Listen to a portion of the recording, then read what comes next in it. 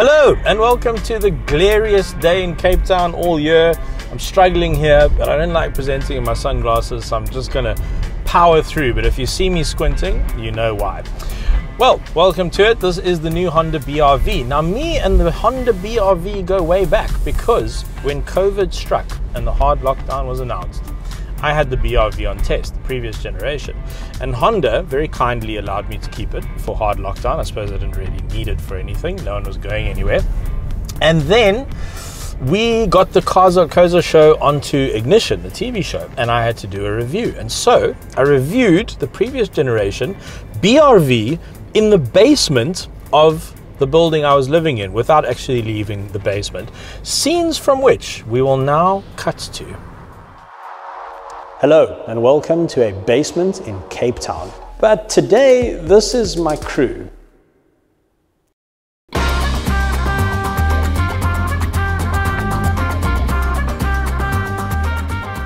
So there we go, that was the previous generation me and the previous generation BRV. Let's see what this new one has to offer. Dream, search, drive. Cars.co.za. Budget insurance. Affordable because you can't afford not to.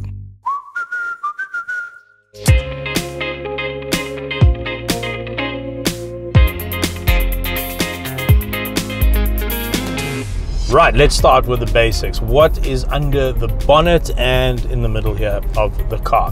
1.5 litre naturally aspirated 4-cylinder petrol chowing engine mated to a CVT gearbox, continuously variable transmission.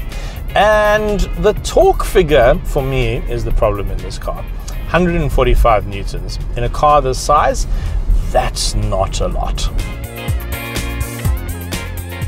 Now, I must admit, the engine and the power and the drivetrain, it's all fine when you're sort of crawling around urban areas like this. It's even fine actually on the highway when you're sort of just alone or two up in the car, as I am now. But let's not forget, this is a 7-seater car. It's a family vehicle, which means you're going to load this car with lots of people and all of their things. And then maybe you're going to want to tow a small trailer or something because you've got 7 people and they have lots of things.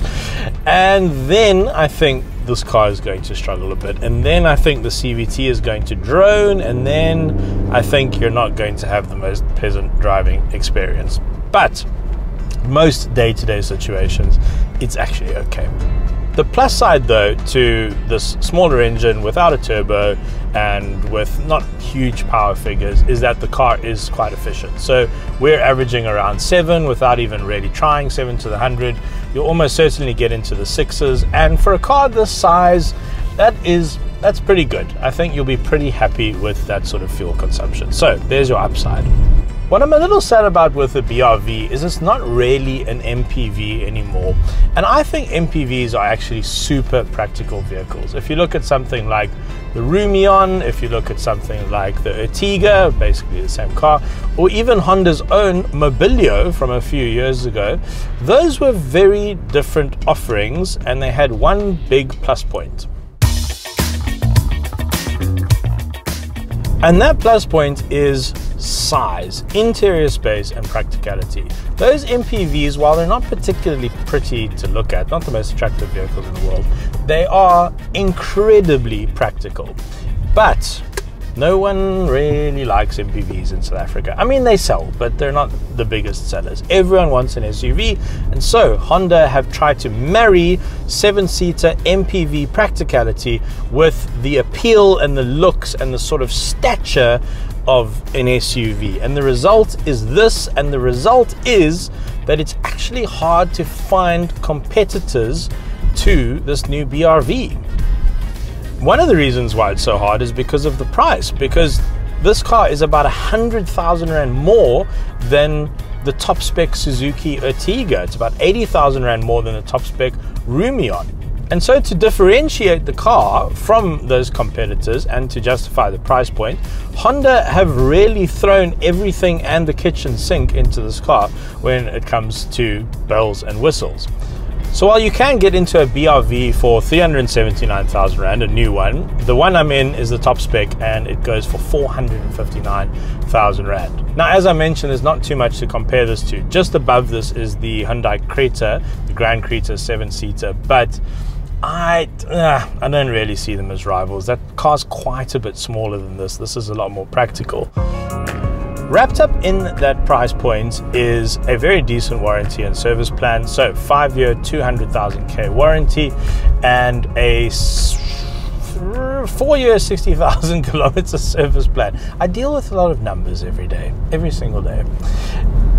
And that is pretty good. I mean, you compare that to the Toyota's 3-year, it's a lot better. Although the Suzuki does offer a 5-year as well, so that's fairly comparative. But good cover in this BRV, and there is definitely some value in that. And then just in terms of the overall feel of the car, the quality of the materials inside, and particularly the refinement of the drive. Before I drove this car, my colleague Hannes Oosthuizen, who I respect very much in his opinion, gave me some feedback about his weekend in this car. And he said that he didn't find it very refined. He said that he found that it was a bit squeaky, and he said that the bonnet was rattling at high speed. And I haven't encountered any of that. I've been out on the highway in it, and there's nothing, everything feels fine. It's actually a pretty refined drive, to be honest. Not finding anything particularly wrong with the drive. I think in this segment, so to speak, it's the most refined car and the smoothest drive that you will get out of this segment. But I suppose Hannes and I are just going to have to disagree about that. Sorry, Hannes.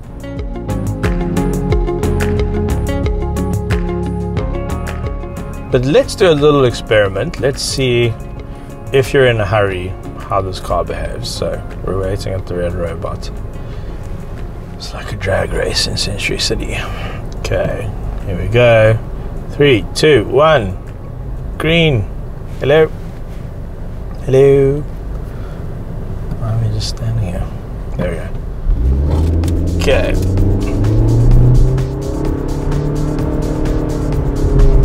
There's 60. Then the reds drop off. Yeah, it's a little weird. It's not great, but I could live with it, I think.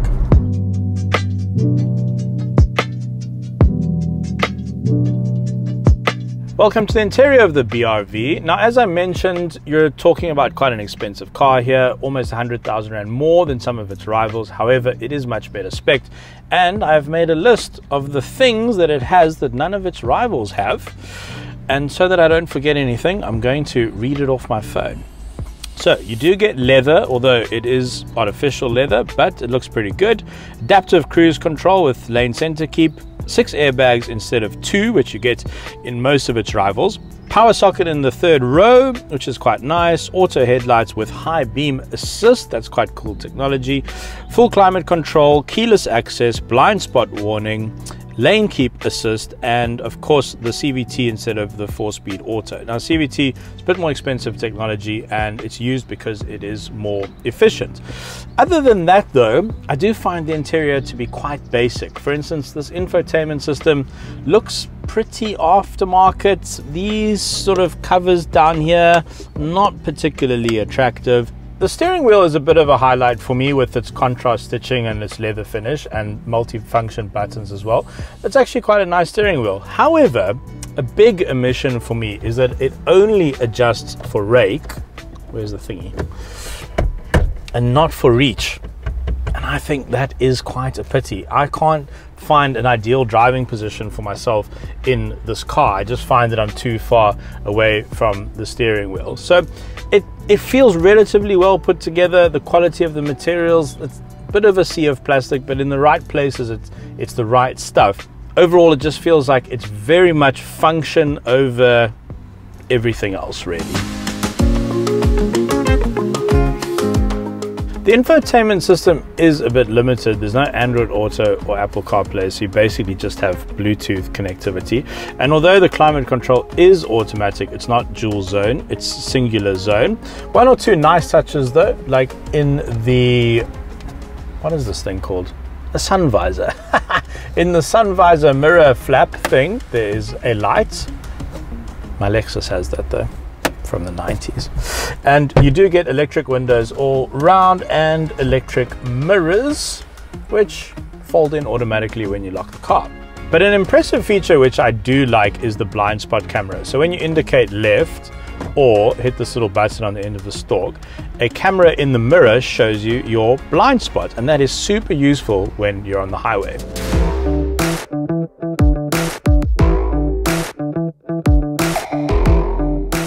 This is a 7-seater, so if we're going to do a thorough review of this car, I need to test all 7 seats.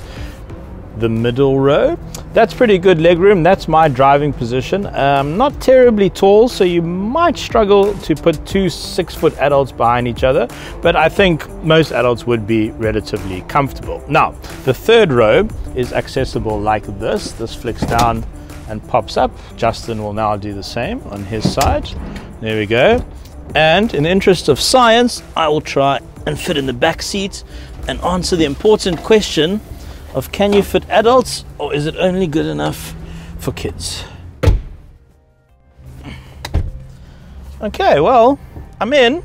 I mean, not sure I could do 1,000 kilometers in this seat, but short trips I would survive. I've got a drinks holder back here. I've got a power socket, curtain airbags. I do have my own seat belt. There's a proper seat belt for the middle passenger in front of me. Yeah, that's all right. Look, ideal for kids, but if you do need to squeeze some adults in here for a short trip, you will manage.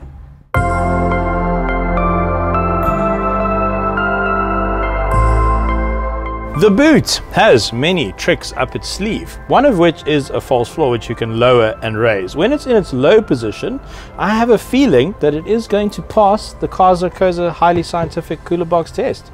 Yeah, that is inside the boot line. Look at that. So even with all 7 seats in place, you can get some cooler boxes in the back.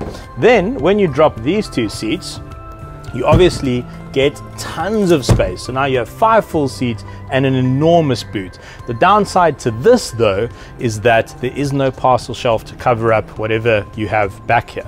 Now if you move this up into its top position, you do get a flat floor, which is quite nice. And if you're wondering where the spare wheel is, it's under the car.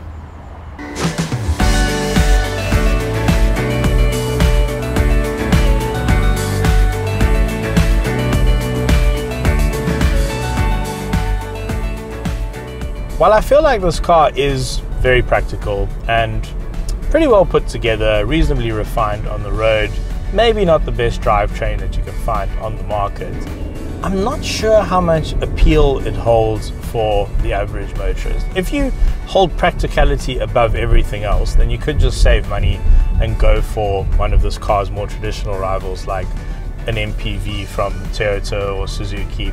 But if you're looking for, say, a sort of status symbol in your car, then I think you could spend a little bit more and maybe get something from, and maybe something a little bit smaller from Volkswagen, for instance, or Renault, Opel, Peugeot, that sort of thing. And so that kind of leaves this car in a bit of a no man's land. If you just consider it totally on its own, in isolation, I don't think there's anything terribly wrong with this car, but I'm not sure it holds enough appeal to sway South Africans into putting down their money.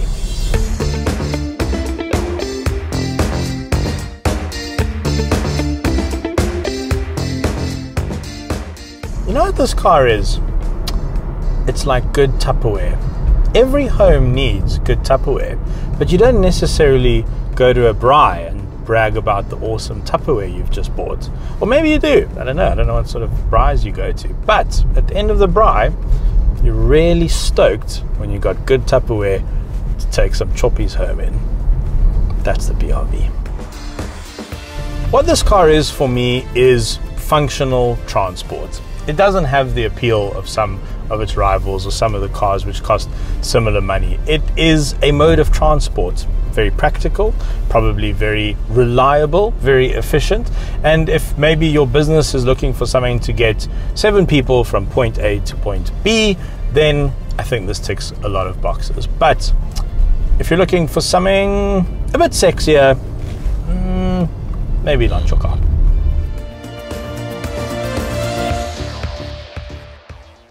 Thanks very much for watching. If you've just watched this video but you haven't yet subscribed to our channel, you absolutely should do that immediately right now. Click the subscribe button. It's a good idea for a bunch of reasons which I actually don't have really a lot of time to go into. But it's good. It's a good idea. Excellent. Thanks for watching. I said that already. Budget insurance. Affordable because you can't afford not to.